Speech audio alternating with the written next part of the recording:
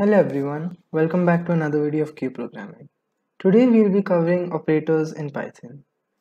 Operators in very basic terms are the symbols or keywords that are used to tell the computer system to perform a specific operation on two things or possibly more. So since we are doing this in the context of Python, we will be doing everything that we do here in the context of Python. So basically there are 6 types of operators that Python offers us. The first type is arithmetic operators. So let's get into it. So arithmetic operators are the kind of operators that you would use in arithmetic operations. Like I've made a list here, you can see we have addition, we have subtraction, multiplication, division, exponent, floor division, and modulus. So these 4, addition, subtraction, multiplication, division, are actually pretty self-explanatory. If I write print 5 plus 8, if I print 20 minus 9, if I write print 8 times 7, and if I write print 5 divided by 3, suppose. So if I print all of these, you will see what happens is it performs the arithmetic operation as you would expect it to, right? And remember, we've talked about data types in the previous video. So all of these 3 values are integers. Meanwhile, this is a float. Why? Because I wrote 5 divided by 3. This will obviously not be an integer value. It is 1.6. So that is why it becomes a float value, right? Even if I do a division that actually doesn't have to be a float value, it will be a float value. So if I do 6 divided by 3, you will see it becomes 2.0. Why is that? Because Python, anytime it sees the division operator, it will automatically make it a float, no matter what. So yeah, that's how these 4 basic mathematical operation works. And the same thing will work with exponents as well. If I do print 5 squared, it will print 25, as you can see it did right here. So this is all pretty self-explanatory, and now let's talk about these 2 operators which are very specific to programming. These aren't actually seen in mathematics or in other places. So firstly, we have floor division. What is floor division? Floor division returns the greatest integer value less than or equal to the number that comes when you divide the two. And that is what floor also means. Floor means the greatest value less than it, the greatest integer value less than it. Let me demonstrate with an example. If I write print 7 floor division 3. Now we know 7 divided by 3 is 2.3 something, but I put a double slash. This indicates floor division.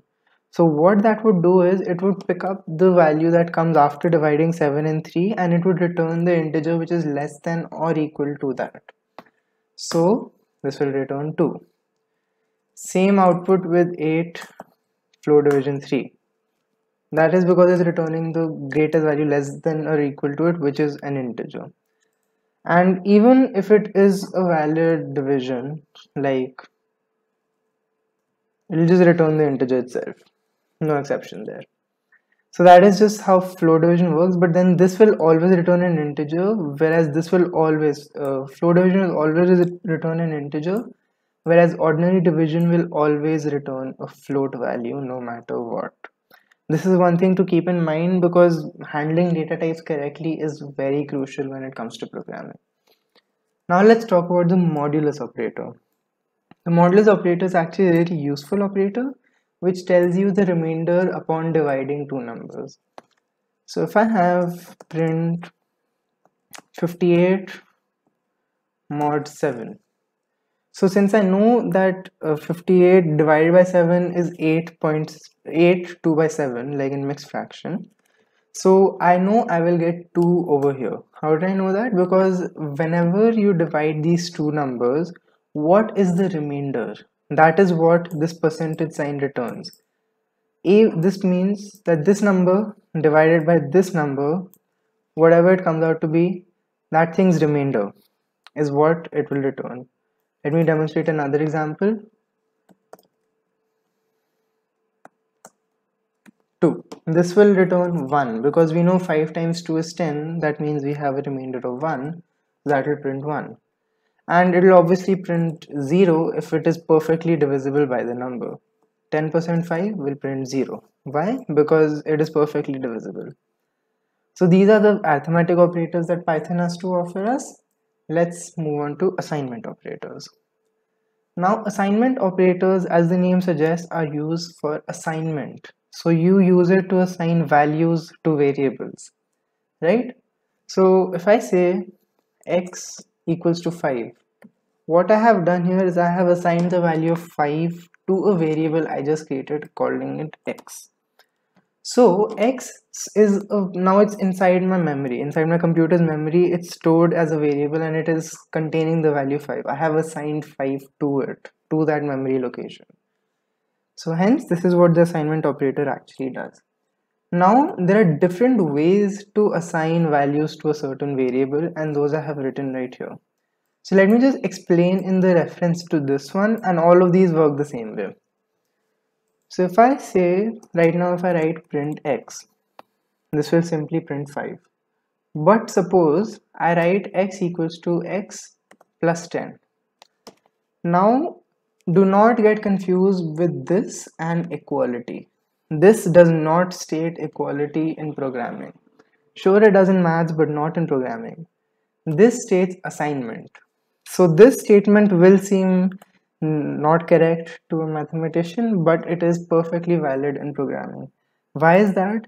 Because I have given the value of x plus 10 to x. Understand this very carefully. X already has the value 5, but when I run this statement, x equals to x plus 10, this means that I have assigned the value of x plus 10 to x. So now x will have a value 10 more than its original value. So I can print x now, and you will see it prints 15. Why? Because 10 got added to the original value of x. And Python offers a shortcut to do this by using plus equal to. So instead of writing x equals to x plus 10, I can simply write x plus equals to 10, and this will have the same effect. And not just with addition, you can do this with subtraction, multiplication, division, floor division, exponent, modulus, all these arithmetic operators. You can do all of this, right? So that is how assignment operators work, and you can not only have to do the integer values, you can like have two variables. If I have x equals to y, 5y equals to 10, or let's say 15, and if I say x plus equals to y, what this means is x value is getting incremented by y. That means its value is increasing by y. So now x becomes 20 because y holds the value 15. And if I suppose decrement it, that means I reduce x's original value and I write x minus equals to y, it will become 5 minus 15, which is negative 10, and that will also print. So this is how you can assign values to variables in Python, and these are some shortcut methods that you so that you don't have to write the whole thing. If I write x equals to x plus y, or if I write x plus equals to y, it is the same thing. It will make no difference whatsoever. It's just this is shorter and more used and actually a lot better as well to save time. So also this plus equal to operator can also be used with strings because it will then concatenate the strings. Let me give an example. For example, if I have x equals to welcome to, and if I say x plus equals to cube programming, what's gonna happen is that it will concatenate x to this new string.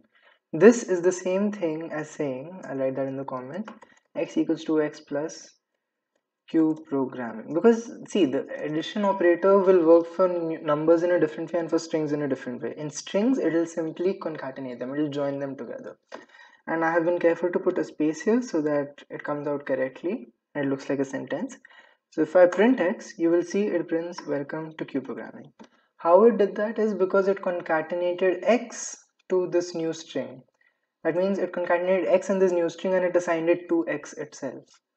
And yeah, that's about assignment operators. Let's now move on to comparison operators. Now, as the name suggests, these are used to compare one value to another. For example, these are the comparison operators that Python offers us. We have either two values are equal to each other, not equal to each other, greater than, less than, greater than or equal to, less than or equal to. And these comparisons, the end result of the comparisons are stored in Boolean values. And just for reference, Boolean values can hold either true or false. It cannot hold any other value. There are only two permissible values for Boolean. And any statement that has a comparison operator in it will yield in a Boolean value at the end of it. Let me demonstrate with an example. If I have x equals to 10, and if I say x is greater than 5, print x is greater than 5. We know this is true. X is obviously much greater than 5. It is 5 more than 5. So this statement, since it is true, it is gonna print true the way you would expect it to, right here. And remember, Python has a convention to write capital T and capital F for Boolean values. So be careful when you use Boolean values in future to put the capital T and capital F.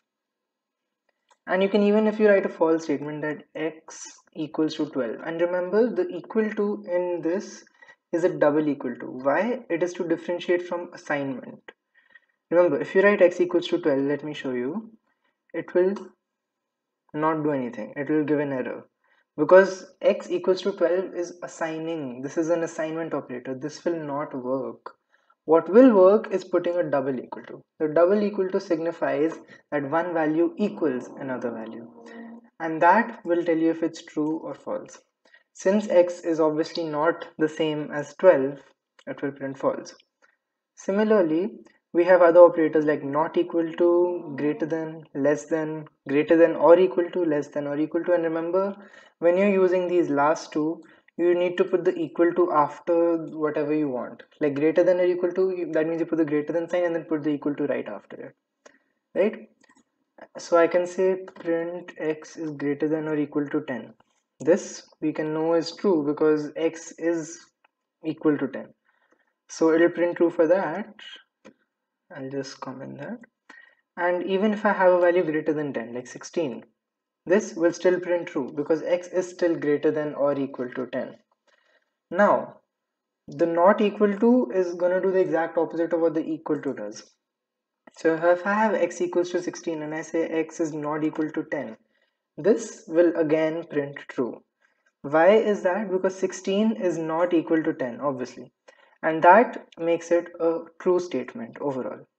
But if I write x is not equal to 16, suppose, this will become false because x is actually equal to 16. So this statement that x is not equal to 16 becomes false, and accordingly it's assigned the Boolean value of false. So these are just some things to keep in mind while using comparison operators, because these conditional statements that I have written here, x is not equal to 16, x is greater than 5, you can write as many conditional statements as you want, and you can use as many variables as you want also. If I have x equals to 16, y equals to 10, print x is greater than y is going to print true. So knowing how to use conditional statements is a very important thing, and we will cover it when we talk about conditional statements and loops. So for now, this is it. And comparison operators, this is almost very self-explanatory. You just need to understand what Boolean values are. That means it can either be true or false.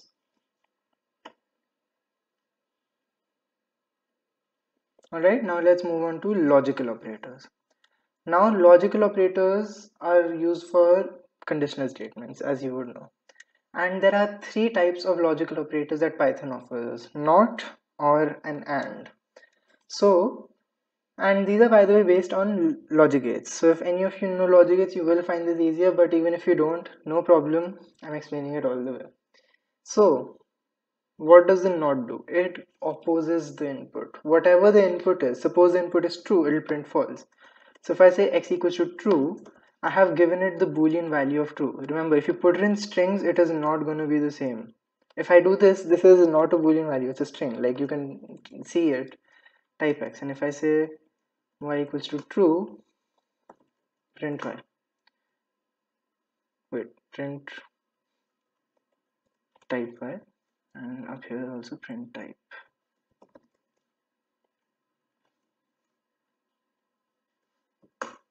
See, the first one is a string and the second one is BOL, which stands for Boolean.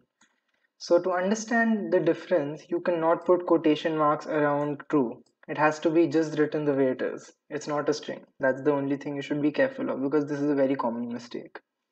Anyway, so if I have x equals to true and I say print not x, it'll print false. It'll basically oppose the input. Whatever statement is here, it'll just write the exact opposite of it.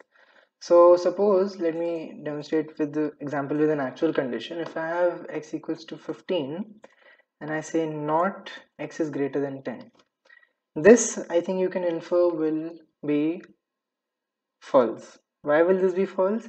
Because x is greater than 10 is a true statement and the not is going to just oppose it. So if it's true, we return with a false. So that is how not works. Or and and. Or will work when either one of the statements provided out of the multiple statements is true. Just the way you would expect it to work in an English language. Like x is greater than 15, x is greater than 10, or x is greater than 100. So as you can see, x is here obviously greater than 10, so this statement is true.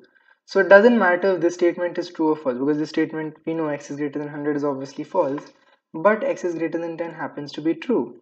So ultimately, it will print true, because OR statement works that way, that any one statement out of the ones given must be true.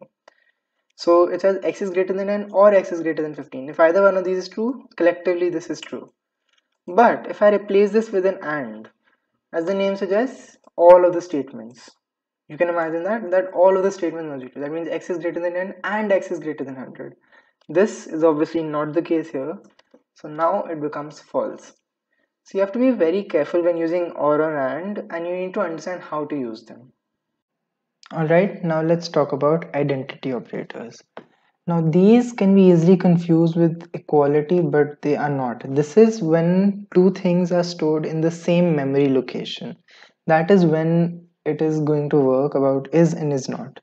That means that if two things are stored in the same memory location, then if I use is, it'll be true.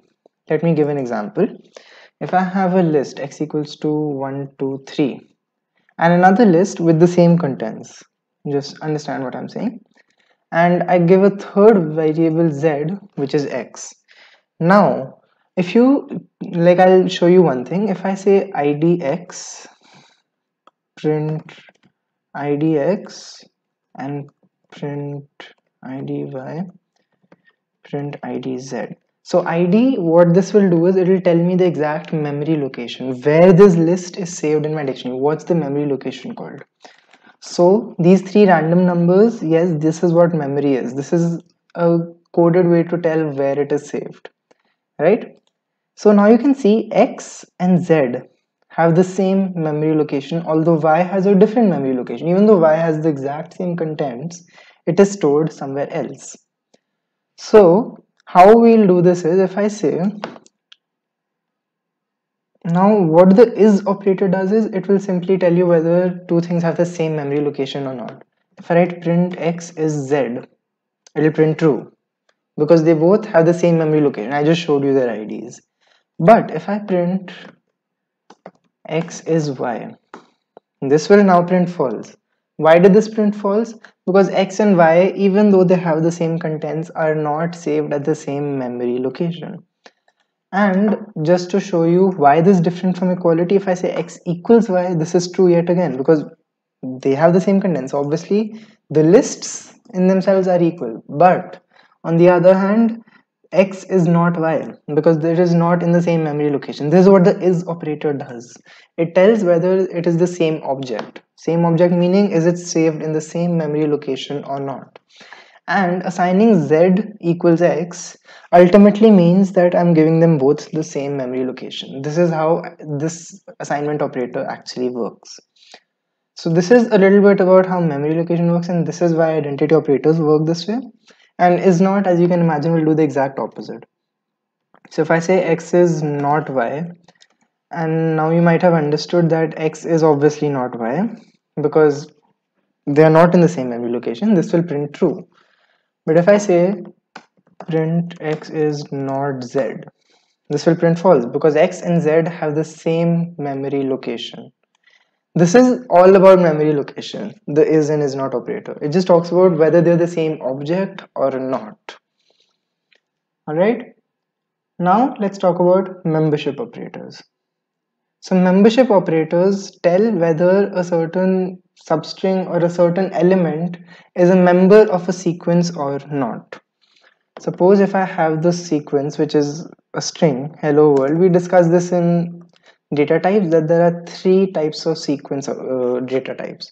We have strings, tuples and lists. So this hello world is a sequence which is string. So if I say print h in x, and if I let me just do this to demonstrate the concept x. So now what this means is it's going to tell me whether capital H, this substring, is present in the main string or not. And similarly, it's going to tell me if this is present in the main string or not. And the main string is hello world, this, what I've highlighted right now. So if I run this, you will see this prints true because capital H is the first alphabet in the string. But small h is not present, it's visibly not present. And I can do something like check if hello is in X.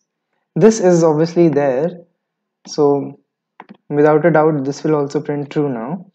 But if I write something which is a substring that is again not present in the main string, like hellos, which is obviously not there, it will return back false. So that is how membership operators work, and these will come in handy when you do big projects. So yeah, this is how membership operators work, and not in will do the exact opposite of what in does. So if I say small h, let me wait. Yeah, let me do small h not in x. Obviously, small h is not in x, the string, which is hello world. Small h is absent from it. So this will print true because I have put a not in front of it. So not in ultimately means that this string is not there in the main string. The same logic can be applied for lists as well. For example, if I have a list of three numbers, say 1, 2, 3, and if I write print 1 in x, and if I write print 5 in x, you will see that the first one prints true, whereas the second one prints false. Why? Because 1 is in x, it is the first element, whereas 5 is not in x. So this membership operator can be used for sequences which contain values, right? Which contains a set of values. So at the end of it, you can just check whether those values actually exist inside the given sequence or not, whether they are there in the sequence. And not in will do the exact opposite of in. So if I write 1 not in x, let me delete that, that will print false because 1 is actually present in x. So that has been my time. I hope you enjoyed this video. If you did, please like, share and subscribe to our channel and click on the bell icon to stay tuned for more courses and videos we'll be uploading. All the course material is available on our website. Link is in the description for below. Thank you for watching.